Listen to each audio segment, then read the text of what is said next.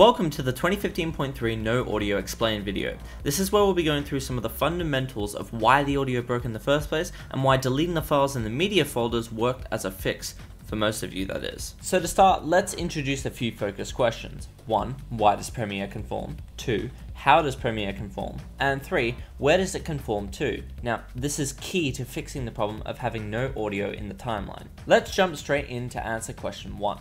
Premiere conforms any file you drag in. In the case of video files, it doesn't directly conform the video, but instead it conforms the audio embedded within the video file. A standard .mp4 file will most likely have a .aac audio format embedded within it. This type of audio format is referred to as being a lossy format.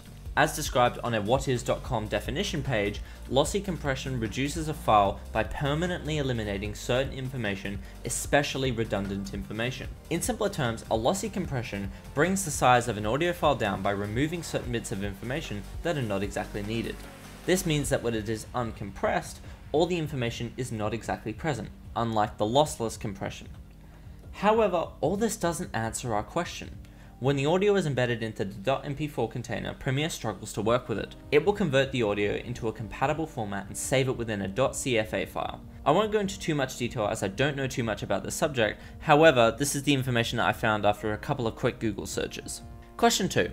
I did some research into this topic, however, I didn't find much on it.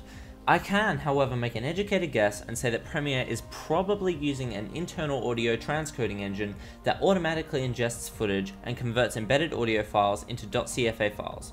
.pek files will also be generated for drawing audio waveforms within the project timeline. Question 3. This one is the key one. These aforementioned .cfa and .pek files are saved within a folder called Media Cache.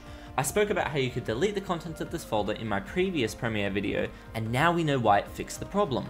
Although the footage had been conformed by previous versions and was in the same location as before, 2015.3 could obviously not read the previously saved .cfa and .pek files. Conforming these files again meant that the CFA and PEK files were generated by 2015.3 and thus could be read.